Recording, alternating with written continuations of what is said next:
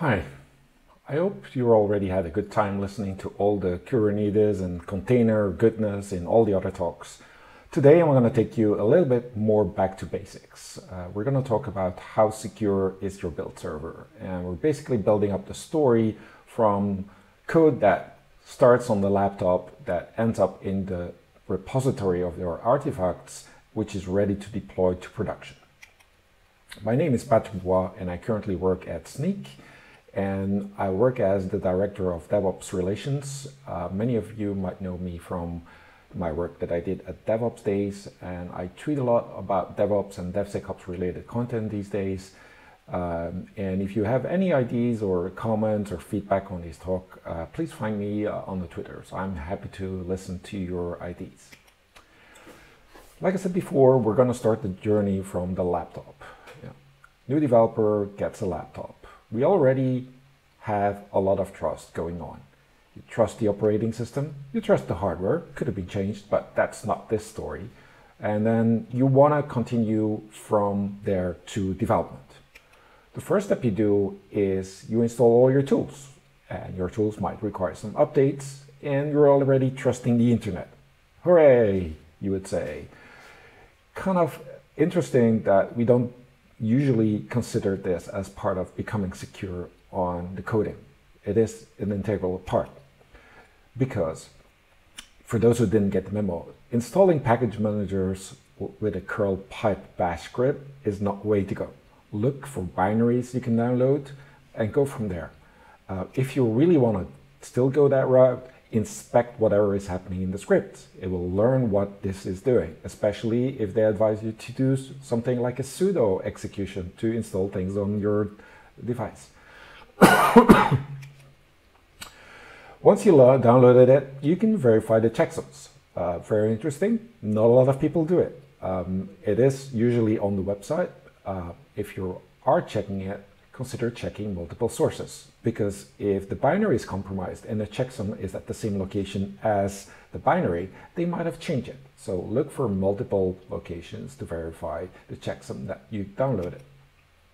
Sometimes it helps that you come through intermediaries that have done that work for you, that have kind of had their own ecosystem, verified the binaries and verified the origin.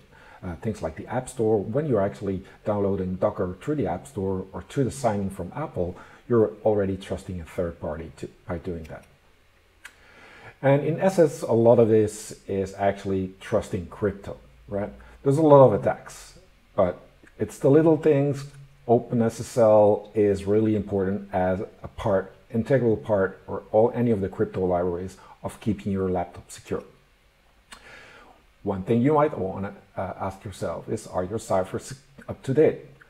Some cannot answer that question. Look at how your system is configured. Is it like more open to the public, or is it just the most secure bleeding edge ciphers that you do?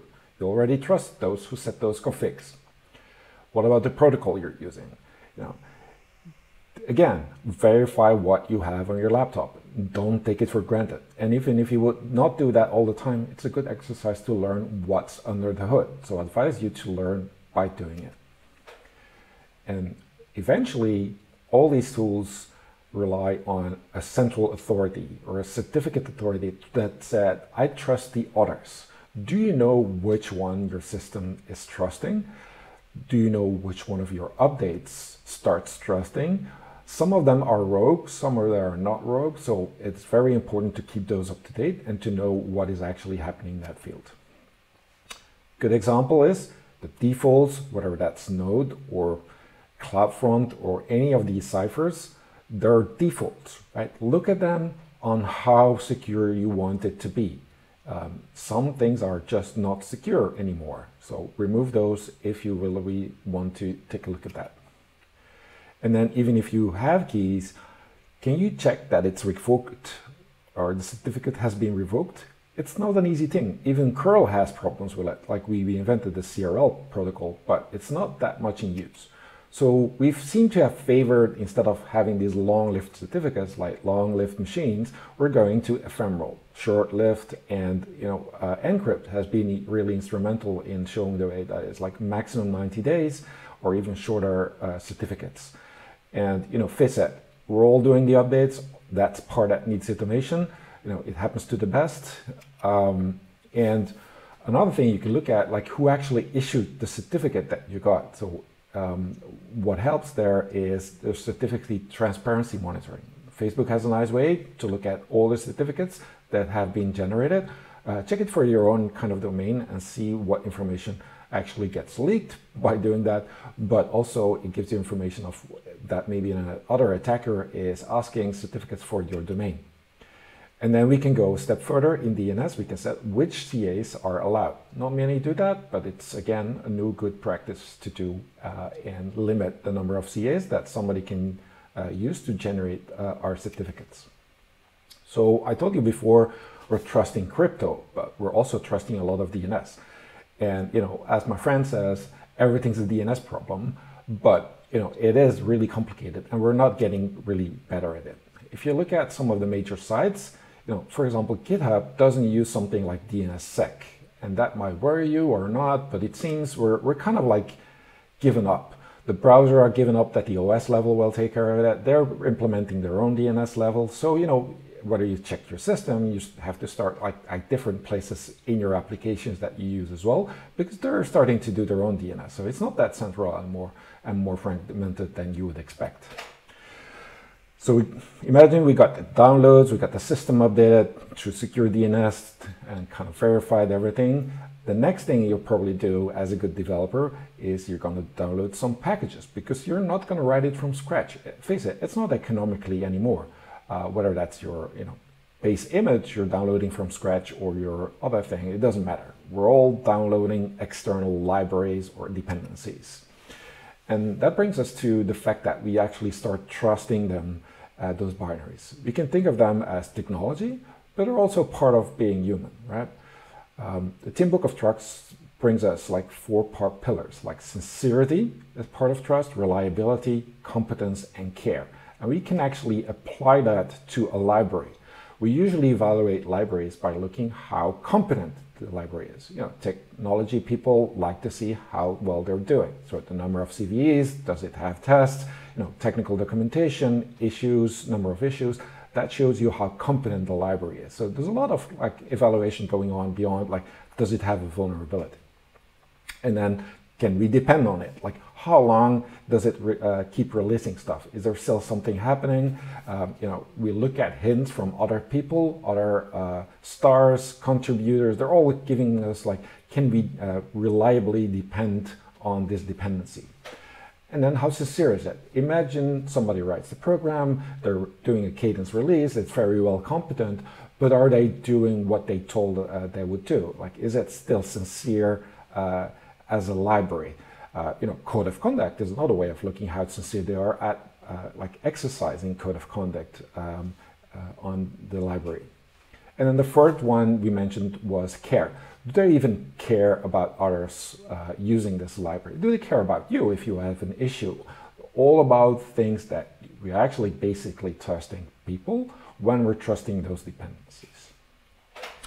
And, kind of these things, because it's people, it kind of can get faked. You can buy GitHub stars if you want to kind of see that. So there's a little subtle investigation that we're actually doing as well.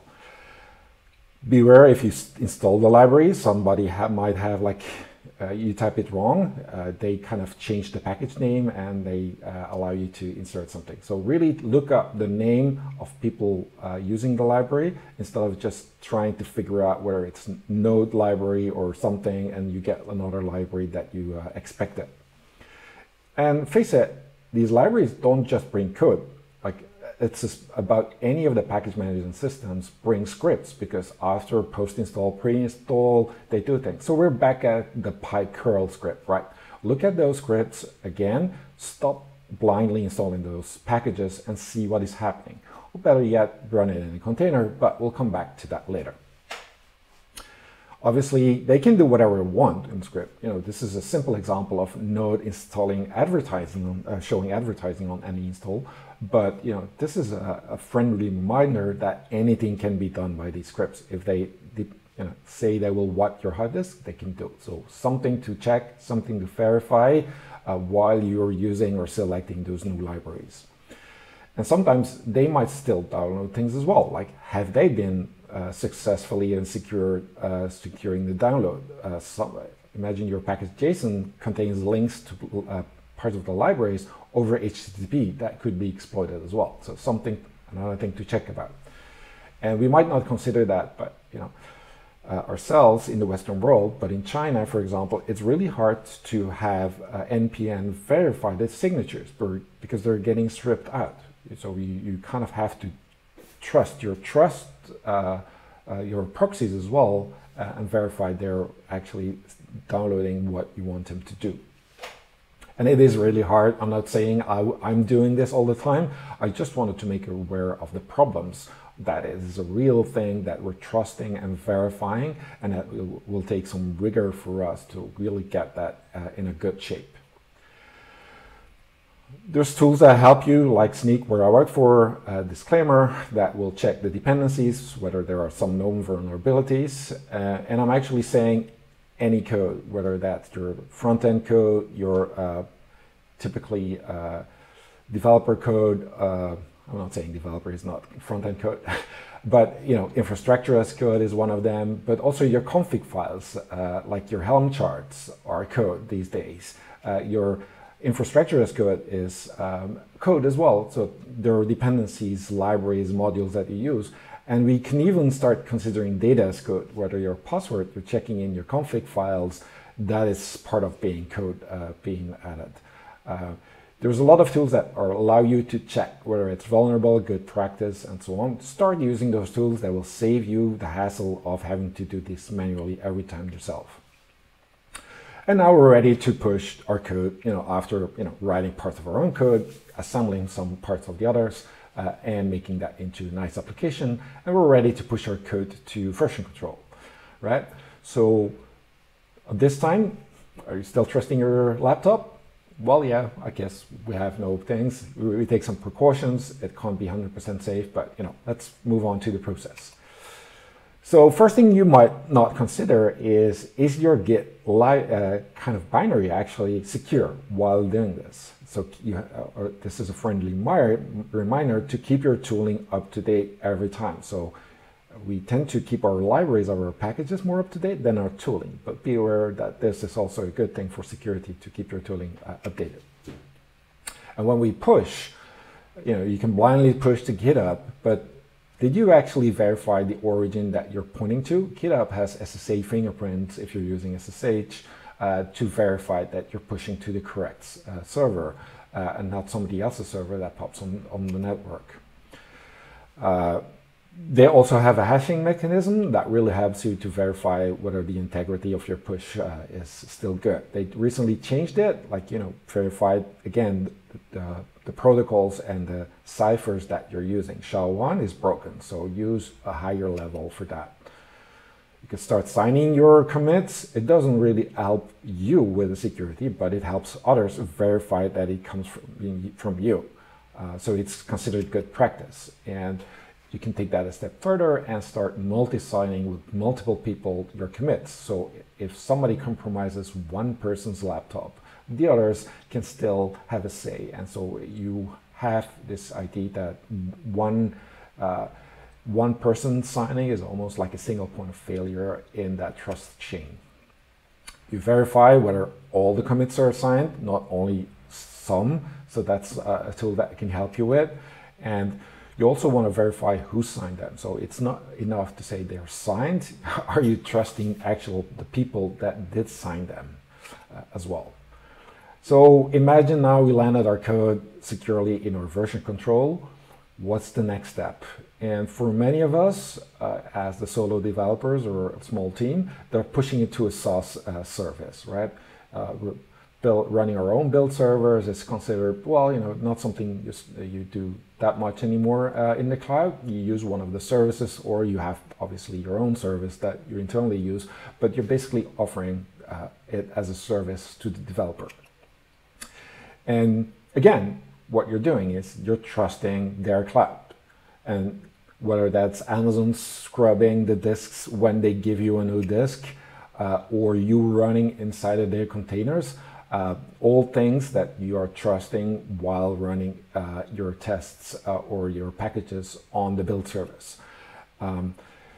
Some ways of limiting who gets access to that or what access do your SaaS get is a good practice as well, by IP addresses, or use some kind of mechanism of tokens or kind of pseudo tokens like this AWS user agent with random keys.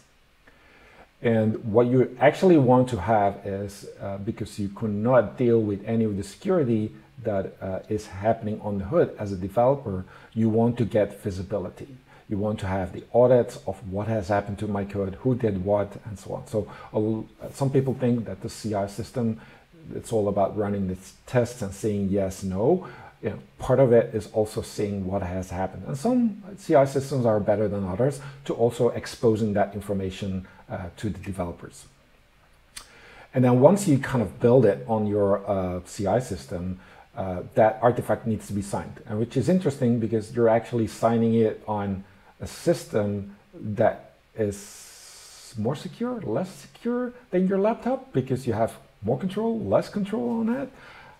But obviously, you know, you kind of have to trust somewhere on that system, and you push that artifact, whether it's your container or your binary compile, to the artifact repository.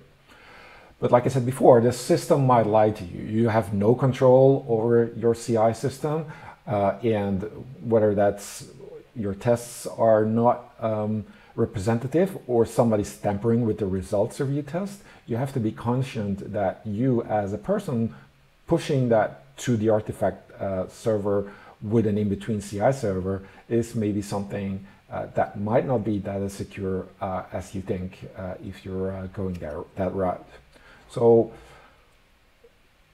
the fact that we're buying a service or paying a service, is that getting us more trust? Do we expect more trust? Do we actually know? It's an interesting question we can ask ourselves while doing that process. I asked the question, like, what do you think is more secure, the laptop, your own laptop that you can kind of control, or the CI system that somebody else controls? And it seems like it depends, right? Is one of those typical issues, but there's not, you can't really say that your build server is more secure. It might get more attention, but if you give more attention on your laptop security, that might be secure. So, but laptops do get that friendly, but systems get to have like centrally managed and also are centrally kind of controlled and could be probed much more as a target as well. So what we actually want is transparency while we're building this, and we want consensus like the multi-signing that I showed. And an interesting approach is what the people who built the core system for Bitcoin take. Like we did the multi-signing, they actually do the multi-build of the system on different CI systems, or they have people building it on their own laptop and see what the results are, and then they can verify what the system actually produced and whether that's still in binary that everybody is allowed to trust. That brings us to the fact that if you want to have this kind of reproducible builds on several systems, we have to kind of do a lot of work on that, and it's not that easy. Debian had spent a lot of work in it. They're trying to make a lot of the packages repeatable with binary checksums, but there's a lot of issues that can go in. Whether that's time, your compiler flags, your compiler is different on several platforms. It might result in getting really hard. So, but it is worth it, I think, in the end, if we start doing this way more, because we can get the consensus and the transparency that we want. Example, people tried hard to get Node to recompile in a consistent way, but it seems now like one person will build it, then multiple people will sign it off on the binary, and then that checksum gets uploaded on the website. So what we want in the end is we want to know what source has made this binary possible. So very similar to your package.json or your gem file log, you have the list of packages, checksums that has been built. But I think we can go farther. We can also track how the binaries are built, like every of the steps. We get that more and more with our Docker files or CI files, YAML files that we check in. And we can even go a step further by securing that and tracking who did what. Was it you who built it or somebody else? So we want to record who did what. There's something called like the update framework, which Datadog has used in their kind of agent to secure how the updates get work. It's a very interesting process, but it requires quite some detail. So what they do is they limit authority, who can do what step. So that's one of the first things. Then they look for consensus, pretty much like the Git signing and the CI signing on kind of any of the binaries that you check in. And then having the easy and fast revoke of access, like we had on the keys. And then some credentials should be harder to get at as others and not easily to be gotten. And then we don't favor generic accounts. We want to hold everybody accountable for what they do in the process. So once we got all that information, it seems we want to recreate the binary, but for recreating the binary, we actually also want to recreate the build tool chain. I mentioned that before. We could run that into containers, but something like Bazel starts listing the dependencies of the tool chain with which to compile our binary as part of the dependency management. I find that interesting in a one step further of the reproducible steps of a binary. And now that all those dependencies have been recorded, it's also very clear that the more dependencies we have, the more vulnerabilities, possibilities we have. So what we're actually trying to do is reduce the number of vulnerabilities and dependencies that way. So Bazel, for example, has been instrumental at the idea of distroless Docker images that build from the binary, and that binary is completely independent build, and instead of relying on a base image, and then they kind of put the wrapper around it.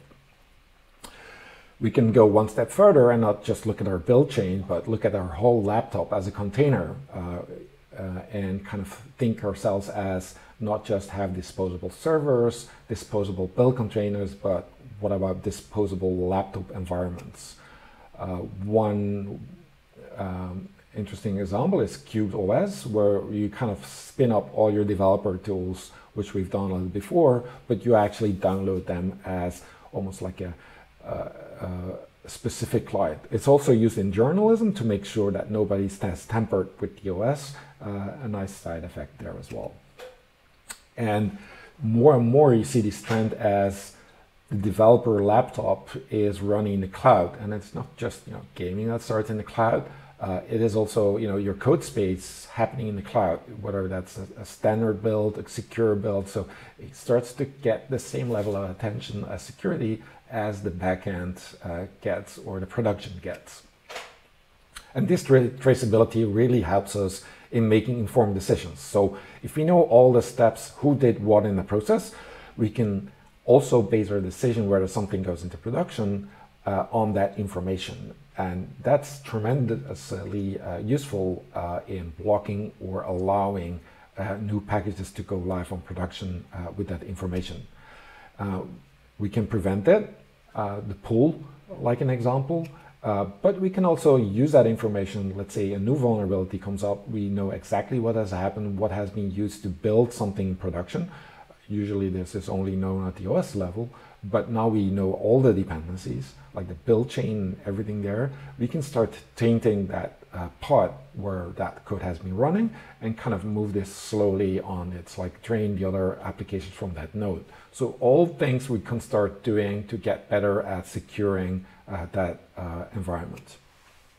And yeah, okay, enough of the kind of droning, like we should this, that. There is a lot of things we can do, and I just want to point out that we can get at things so much better in that. But all this verification has a cost, right? And a lot of people talk about DevSecOps, like trust and verify, but in a certain moment, you cannot do more, and you just have to give up control in a way that you have to start doing real trust. Because face it, we're always somewhere behind. Like one package will always be late or takes time to get approved in the whole process. We're getting faster, but we will never get as fast. And I think that there's a similarity in where we used to have the assumptions like systems will never fail. Now we just have to assume failure. So the same thing is happening in vulnerability package management, that we would have to assume failure in those as well. And it's not because we don't see an issue in security that there are no issues. So that's a typical trap you'll be able to fall to when you look at your security. And that brings us to the fact, are we actually, our CI systems, are they building confidence? And confidence is typically based on history. If it works today, it will work tomorrow, and will work the day after. If we're doing the same process, we're building confidence. But trust is more erratically, right? I trust the human and on different things than on confidence only. So are we actually somewhere more starting to trust systems, or are we mistaking trust in our systems that they are able to deal with situations that we haven't controlled, that we haven't tested as well? You know, this will probably tie into resilience engineering and things dealing with the unknown and observability as well. And as Mark Burgess put it in his promise theory, security is a promise, right? A promise can be broken, and it will be broken. And we can kind of howl into the woods and say, well, you know, it's not secure, it's not our fault. Ultimately, us assembling and working on it, we are the kind of responsible for the security of things. It's like dependencies in production. If we depend on one system and that will fail, we have to bring in redundancy, and we need to do this in our development process as well. On the library perspective, look for alternate libraries, look for abstraction layers, kind of go from there. The people at Pivotal, they kind of brought that even into their process.